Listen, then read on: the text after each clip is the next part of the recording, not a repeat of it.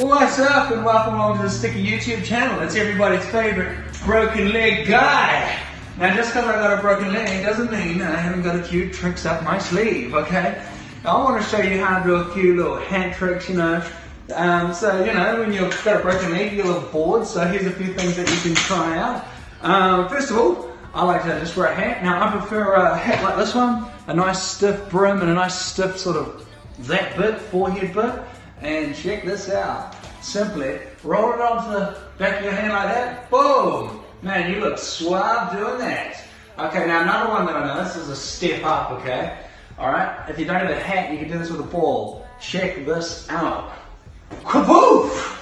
Look at that. So you simply roll it, it'll go down there. You have to have a bent elbow, and pop it, flick it up, and catch it.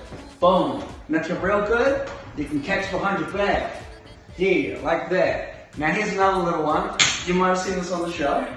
You put your head on backwards and then slightly on an angle, and then you get your hand and look at this, do that with your fingers and push it up. Oh, it's levitating! So there's another one for you to try. So just have a look at that there.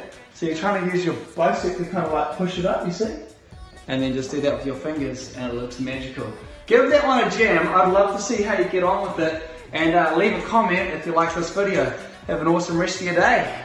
Oh, that was cool. Now Skelly, tell them what to do next. Well, what you need to do is click on this fancy little button right down here. Means that one. Click it. Okay.